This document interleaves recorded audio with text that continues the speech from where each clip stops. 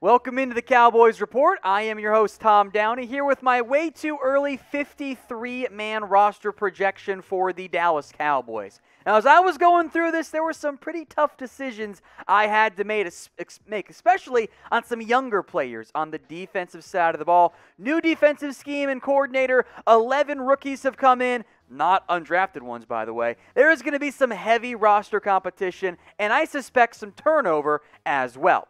So we'll go position by position. I've only got 2 quarterbacks making the team early. Dak Prescott and also Garrett Gilbert. I don't see Cooper Rush making the roster. I do think Ben DiNucci has a shot.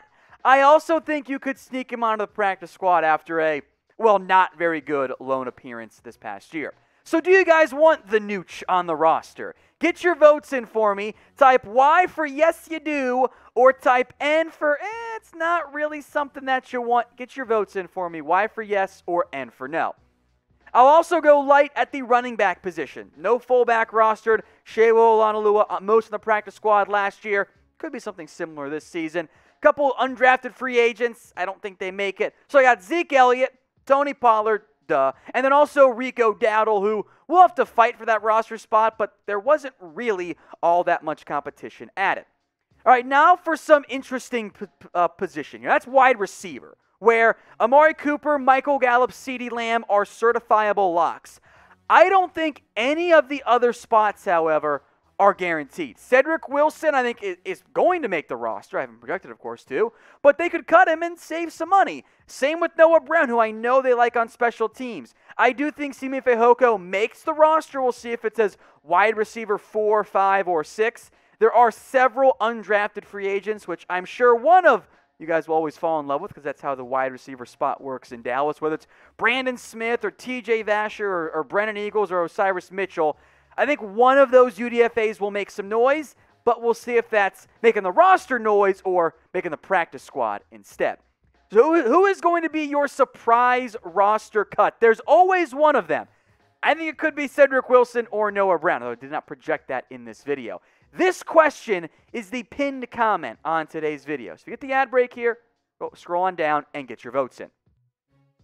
Let's go to tight end now, the projected Cowboys tight end depth chart here.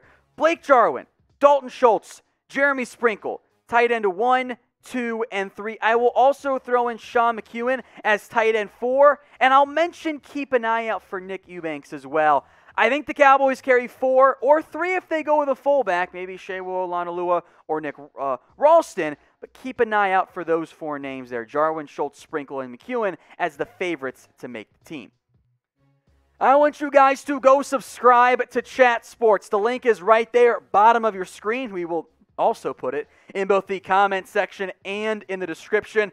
We're trying to get to 250,000. Pretty impressive right there. If you love the NFL, which I think most of you guys do, and you want to make sure you're updated with what's going on beyond just America's team, go subscribe at youtube.com/chatsportstv.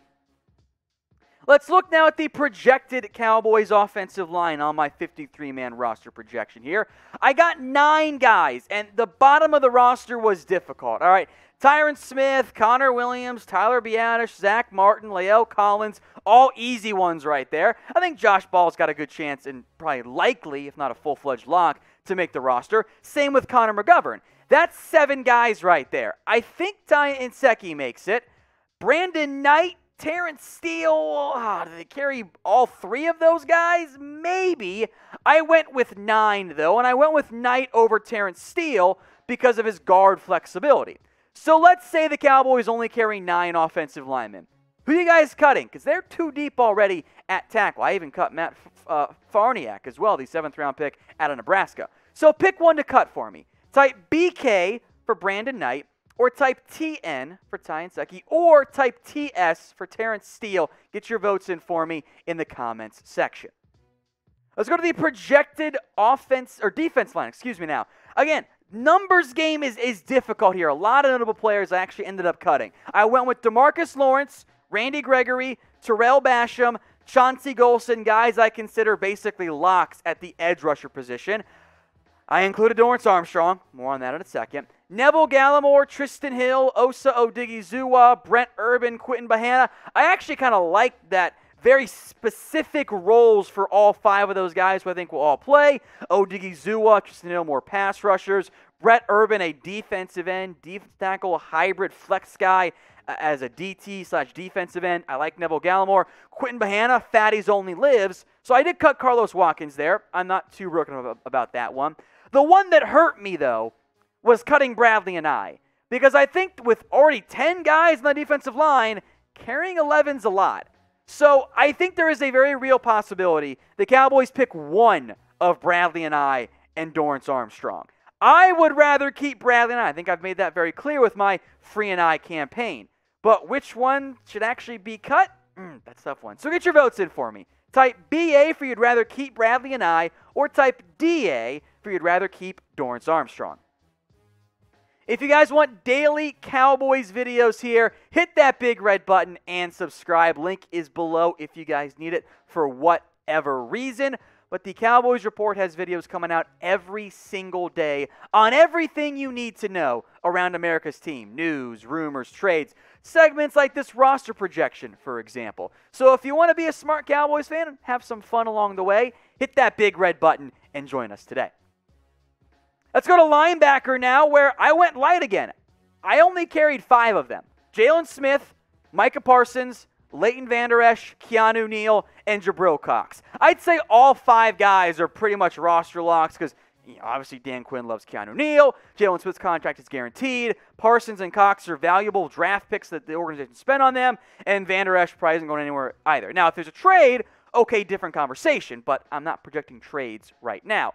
Which means I did cut 3 linebackers who I know for at least some of you guys, you're fans of them. Anthony Hines III out of Texas A&M, Francis Bernard, and Luke Gifford. Some, at various points, pet cats, if you will, during training camp. I would not be surprised if one of those guys made the roster. 2 of them might be pushing it a little bit, but that battle for a 6th linebacker spot, if one is carried, could be fascinating.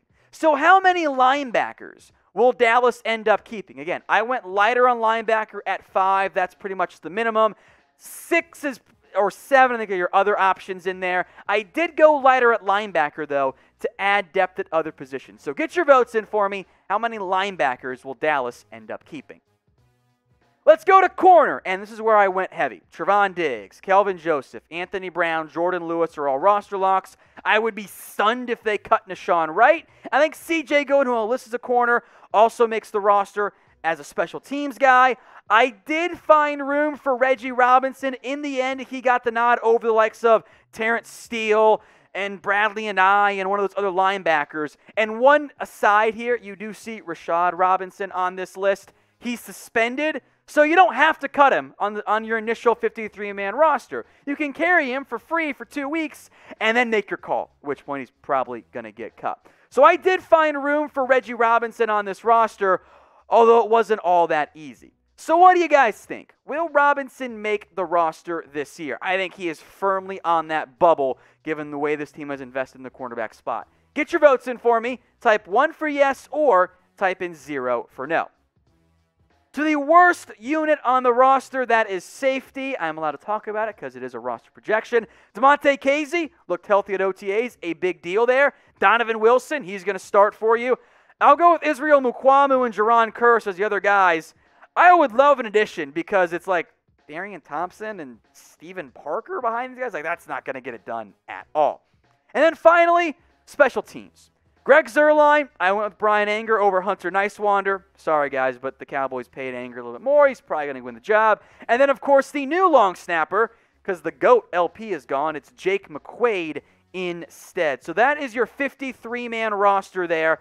The projected special teamers, Greg Zuerlein, Brian Anger, and Jake McQuaid as well. Let's go to the practice squad then. Quick reminder on the rules here. 12 guys. There are some rules on the accrued season and whatnot, but everyone works on this list. And I went young anyway. I found Ben DiNucci. He's got a spot there. Sheawo Olanalua, the fullback. I went with 2 receivers. I think anything more probably would have been a little bit too much. Brandon Smith and TJ Vasher. They paid Smith a decent signing bonus, and Vasher's got some fun upside as a big-bodied receiver. I did carry an extra tight end. They did that pretty frequently last year. Nick Eubanks out of Michigan, he's on there. The draft pick that did not make the initial roster, Matt Farniok out of Nebraska, guard, center, hybrid, a spot the team is frankly thin at as it is. Rondell Carter, an undrafted that they loved last year. I did get Bradley and I on there. I'm not sure he'd actually make it to your practice squad, but why not? Let's have some fun with it. Another guy they paid a decent amount of money out of Oregon, Austin Falui. I think I pronounced that right. If not, I'm sorry. Francis Bernard, Anthony Hines. Sorry, Luke Gifford. I don't think they're going to carry 3 linebackers. And the lone undrafted free agent safety, Tyler Coyle, who is pretty fast and fits as a fun little developmental type of option.